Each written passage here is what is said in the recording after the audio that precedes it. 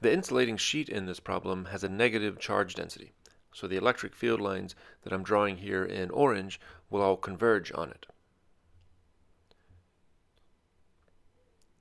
That electric field results in an electric force, Q times E, on the positive charge that's hanging from the thread, and that force, together with the charge's weight and the tension, hold the charge in equilibrium. We're asked to find this angle theta. To do that, we first need to know the electric field magnitude E, which we can do using Gauss's law. The integral over a closed surface of E dot dA equals the charge enclosed by that surface divided by epsilon naught. Given the planar symmetry in this problem, the Gaussian surface that we need is typically called a pillbox. We can draw it like a cylinder oriented perpendicular to the sheet. All of the electric field lines will pass through the two ends, each of which has an area A.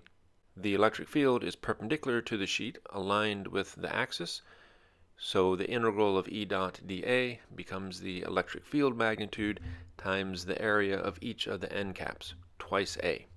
That equals the charge enclosed by this Gaussian surface, which is the charge density times the cross-sectional area, divided by epsilon naught. We can solve this for the electric field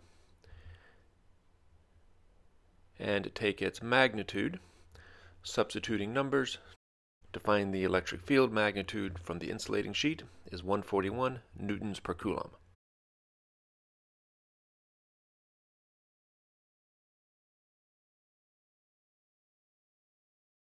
Now we can give ourselves a coordinate system and write Newton's second law for this charged particle. The charge is in equilibrium, so both of the accelerations are zero. Looking first at forces in the y direction, we can add them up and find that the tension in the thread equals the charge's weight divided by cosine of theta. In the x direction, we find these two forces, T sine theta in the positive direction and the electric force QE in the negative direction.